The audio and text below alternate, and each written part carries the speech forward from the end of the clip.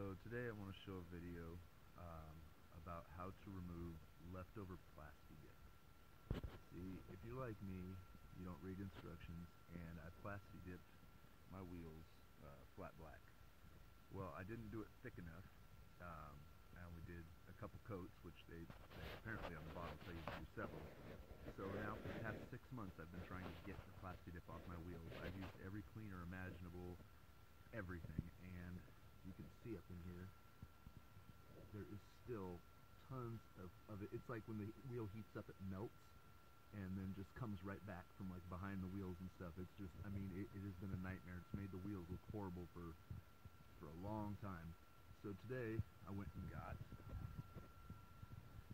a little bit of Neverdol.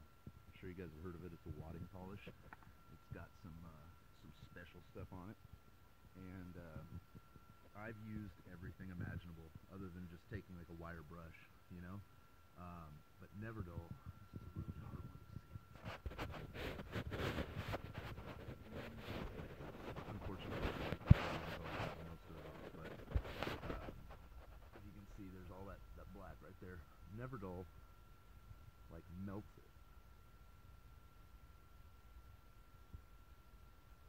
It's the weirdest thing. I mean, like I said, I've used everything. And Goof Off, they make a plasti-dip spray that gets it off, and it's pretty much just Goof Off. It's like citrus.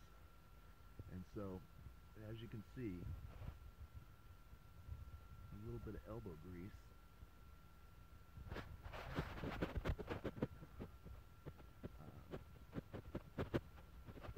Really get up in there. I mean, it actually, you can kind of like feel it when you're doing it. It actually, I hope the camera doesn't just go sideways there on you. Anyway, the Neverdol just actually kind of melts it away. Look at that. It's gone. There's no more plasti-dip on that bar of the wheel. Like I said, you gotta get a little bit of elbow grease, but it's not bad at all. It just dissolves the see that? All that stuff right there? That's all like plasti-dip. And like I said, it just keeps coming back and back and back. But take your little Neverdol.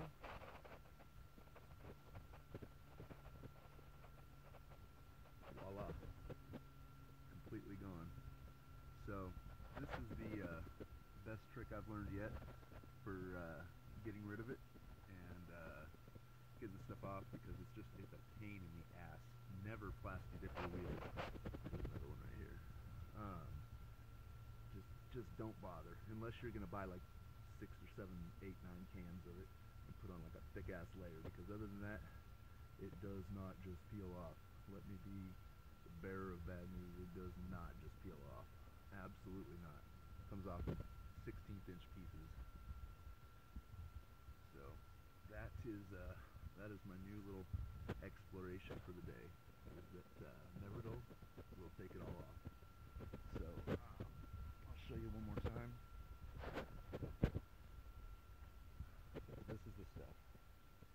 If you've got plasti-dip all over your wheels and can't get it off, or anything else for that matter, this is the stuff. It literally just dissolves the plasti-dip and makes it go away. Here's the corner I'm working on this front wheel.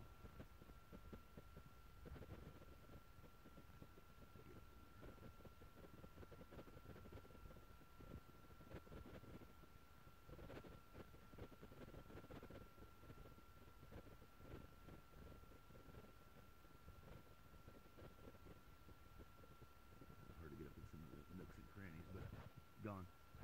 And so how Neverdol works is you wipe it on and you see how everything's all dull. You let it dry and it dries to a haze, and then you wipe it off, and not only does it get rid of the plasti-dip, but it really helps polish up your chrome, take out little scratches and stuff, and it really does a great job polishing. I mean, Neverdol is and I'm not paid by them or any weird shit like that. I just love the stuff. You know, it gets dirt off, scratches, light rust.